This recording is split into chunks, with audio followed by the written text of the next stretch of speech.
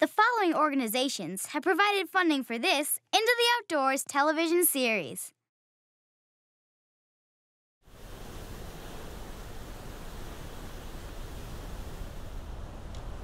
Oh yeah, this will be a great spot. I'm sure I'll catch some big ones down here. No matter where you live, you probably have dams like this, big or small, somewhere near you. Makes you wonder, what are the functions of those dams? Are they still doing what they were built for? Well, the fact is that thousands of outdated dams across the country no longer generate power and block rivers that once flowed freely to places like the Great Lakes or oceans. And that blocks fish species and disrupts the entire energy transfer in an ecosystem. That's why more and more communities struggle with the challenges of removing outdated and sometimes potentially hazardous dams. So how would you overcome the challenges of removing dams and restoring connectivity of the blocked river? That's what we'll explore today as we discover the dilemma of America's dams and restoring rivers as we head into the outdoors to the Boardman River in Michigan.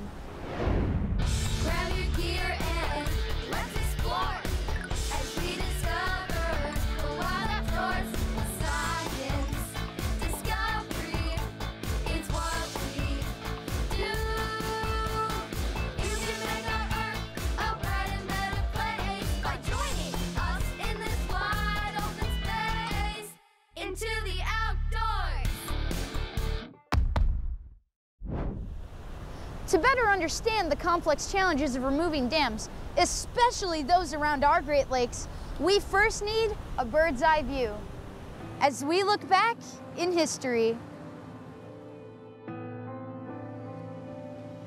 So for the last 10 to 14,000 years, the Great Lakes system has been evolving. It was colonized by fishes from refugia at the margin of the retreating glaciers, and that system evolved to balance. And so the food web was evolving, animals were co-evolving, and that energy and nutrient dynamics was optimized.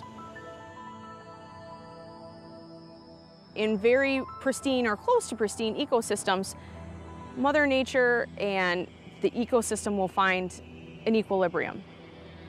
So when you're talking about the Great Lakes, you're talking about a system that since the end of glaciation, these lakes had been in that state of equilibrium until we opened that door.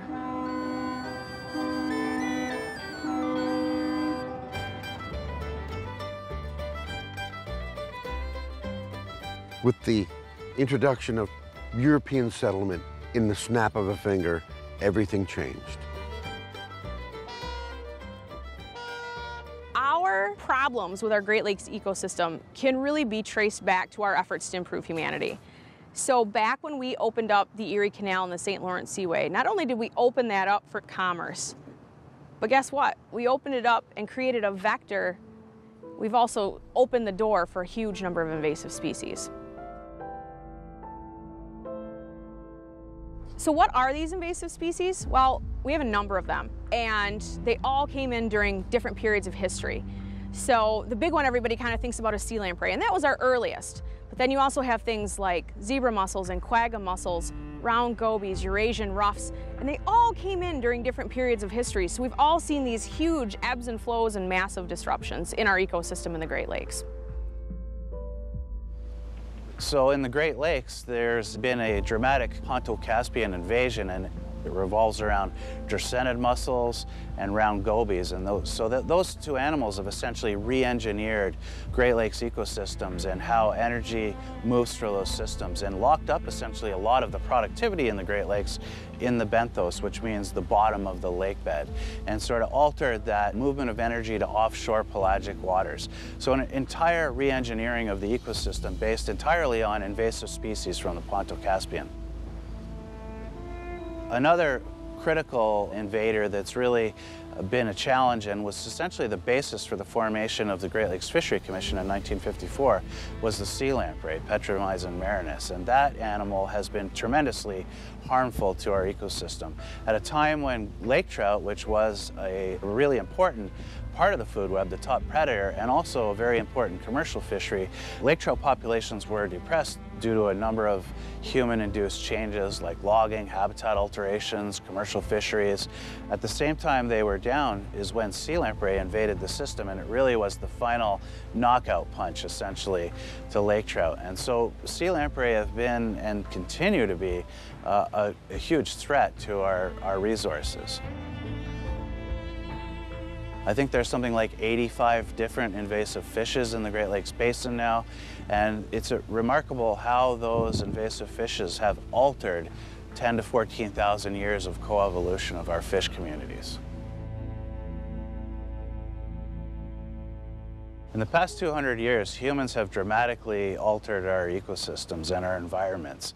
All of the processes from urbanization, industrialization, agriculture, all of those things work together, and the thing that all of them have in common is water. All of those processes, all of those things that happen, everything ends up in our water.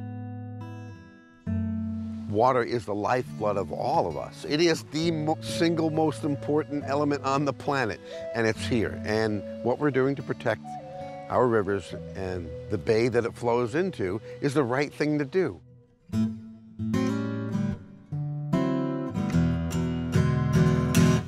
'Cause water is life, each sacred drop. Water is life, each sacred drop. Water is life.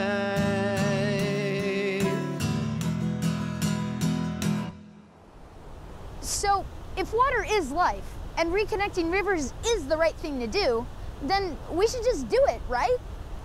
Not so fast. Stay with us as we discover the conundrum to reconnecting dammed rivers. Don't go away. There's more Into the Outdoors. Find more science smarts at intotheoutdoors.org. And now back into the outdoors. Okay, look. When you remove a dam, you reestablish connectivity. But what happens with connectivity? And what are the rewards versus the risks? As you're about to discover, that's what scientists call a conundrum. Everything is related. When one tugs on the string or the thread of life, you can have ripple effects beyond our imagination. So connectivity is, in essence, the fundamental premise of life itself. And in the case of the Boardman River is ecological connectivity. And without the dams in place, that connectivity is fluid. There's no interruptions to it. So there's movement of fish and nutrients within those fish upstream during their migratory periods. They'll deposit eggs or feces, which are then used as food sources for the ecosystem upstream. And then those same nutrients and wildlife can move back downstream. So that's what we think of when we have strong ecological connectivity in a river system. Well, connectivity is important for a number of reasons. In the context of fish, it's mainly about completing their life cycle in order to reproduce and grow as a population. I think you'd be amazed in the amount of resilience that natural organisms can have. We still see thousands of individual fish of numerous different species trying to move up this river, and they're impeded by the dam. Fish like to have multiple spawning populations, one in the Great Lakes and one in the rivers. By losing one of those, you lose resilience in the system because you open yourself up to catastrophic loss. The key to restoration of our Great Lakes and Great Lakes fisheries, we think, is restoring that connection between the bays, the lakes, and the rivers. So when you put in dams, you break up that continuous pathway of nutrients and energy movement. So dams or road crossings and culverts can be ways that have stopped connectivity in the past. By removing those, that's one way you can return connection between a tributary and its lake. Or in cases like the Union Street Dam, where you don't want to remove a dam because it provides protection against sea lamprey, then you can do things like fishways that can still maintain some movement of fish upstream, but then you still have the issue of unintentionally passing an invasive species like the sea lamprey. Besides the biological and ecological implications of dam removal, there's a strong societal component. Dams are a part of the community. So people are used to being able to fish in the impoundments upstream or are used to the water levels the way they are. So people are very attached to it, and changing that or proposing to remove a dam can bring up a lot of strong feelings for removal or finding some other solution. For my people, the Anishinaabe, this is The downside to connectivity is everything is connected, and so we have invasive or undesirable fish that also gain access to those same spawning grounds that they use to complete their life cycle. When you reconnect a stream like the one behind me to the Great Lakes, you're potentially dealing with species that weren't necessarily there 150 years ago.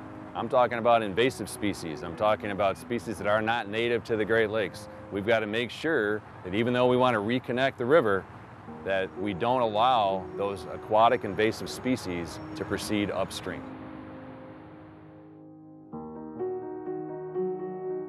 So we're stuck in this dilemma because we were able to take a river that we've worked so diligently to reconnect and undo much of the negative influences that were done to this river in the past 150, 200 years. But the dilemma comes in where this river is connected to a Great Lake where we have this invasive species who would love to turn all that river into spawning habitat. And that's where the conundrum of Union Street comes in. So the term we like to use here is the connectivity conundrum. So this is weighing the alternative management options of removing a dam to restore connectivity, but that can have some unintended consequences, meaning passage of invasive species or contaminants that were trapped either upstream or prevented from reaching upstream because of the dams were in place. Or you want to maintain the genetic stock of a fish population upstream from those that are hatchery raised downstream. So the conundrum becomes, what do we do with Union Street?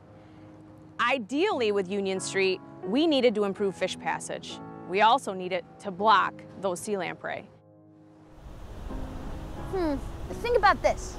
So, if sea lamprey present one of the main conundrums to reconnecting rivers, we need to know more about them. And that's what's next. Uh-oh, did I see one down there? Don't go away. There's more Into the Outdoors. Find more science smarts at intotheoutdoors.org. And now back into the outdoors. Why are sea lamprey such a concern when removing dams and reestablishing connectivity? Let's take a closer and scientific look at this sometimes lethal parasite to discover why. Oh, I think there's another one.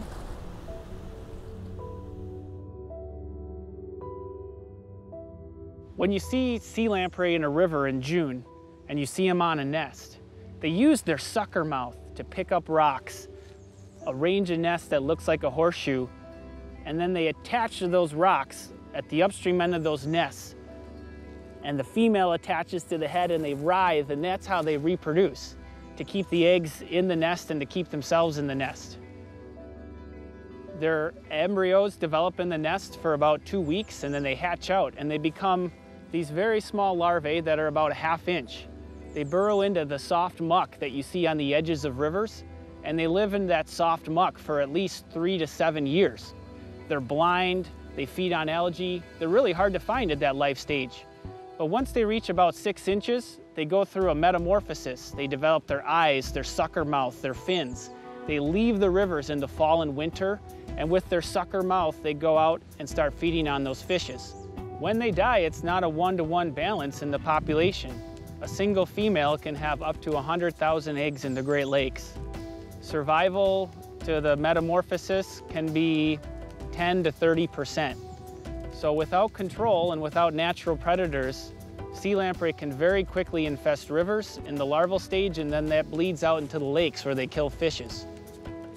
People may think lamprey are harmless when they're spawning in a river, but when they're out in the Great Lakes, they're feeding on fishes that are valuable for the ecosystem and valuable for people. A single lamprey, to get to the size where it's spawning, likely destroys up to 40 pounds of fish in its single life. Multiply that times tens of thousands of lamprey, you have more dead fish caused by lamprey than more fish that are caught by commercial and recreational fisheries combined. Throughout their range, sea lampreys and lampreys in general are hugely valuable from an ecological perspective. It's when they're invasive that they become a problem. Sea lamprey are native to the Atlantic, and there they serve a valuable ecosystem function. They play a key role in the environment and the food web, and they co-evolved with their hosts. So they have very large hosts. They don't tend to kill their hosts. They don't really cause a problem. But in the Great Lakes, for example, where they invaded, they didn't co-evolve with their hosts. Their hosts are smaller and they're much more susceptible. So that predator-prey relationship didn't evolve through time, and so they're particularly problematic.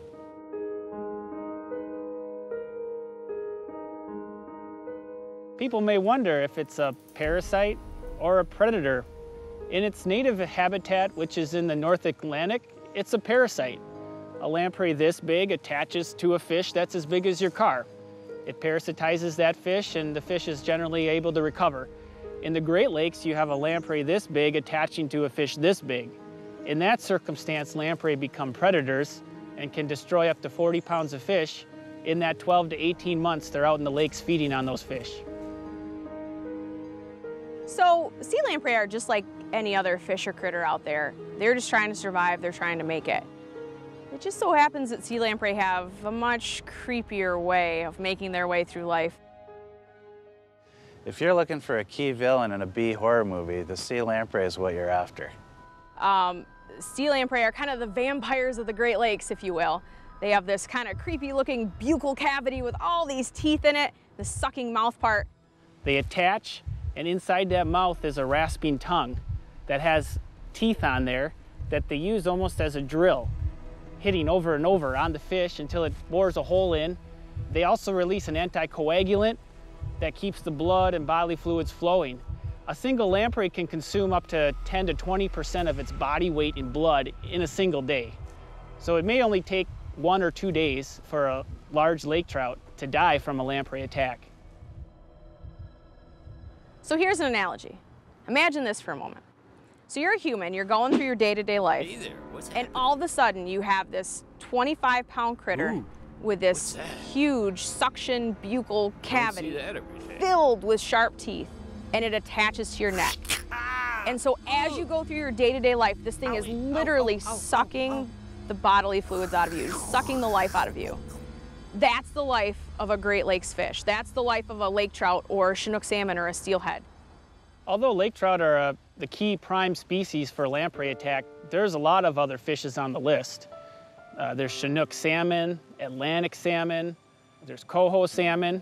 They feed on walleye, they feed on lake sturgeon, they feed on suckers, they feed on whitefish, they feed on ciscos. The list can go on and on. We've seen lamprey on almost every fish in the Great Lakes. But as far as I know, there's been no known feeding on humans, so it doesn't pose any threat to humans. Oh, yuck. I wouldn't want one of those things attached on my neck. As you can see, managing them are a part of managing fisheries. And as you're about to see, managing fisheries is a balancing act between science and society. Don't go away. There's more Into the Outdoors. Find more science smarts at intotheoutdoors.org. And now back into the outdoors.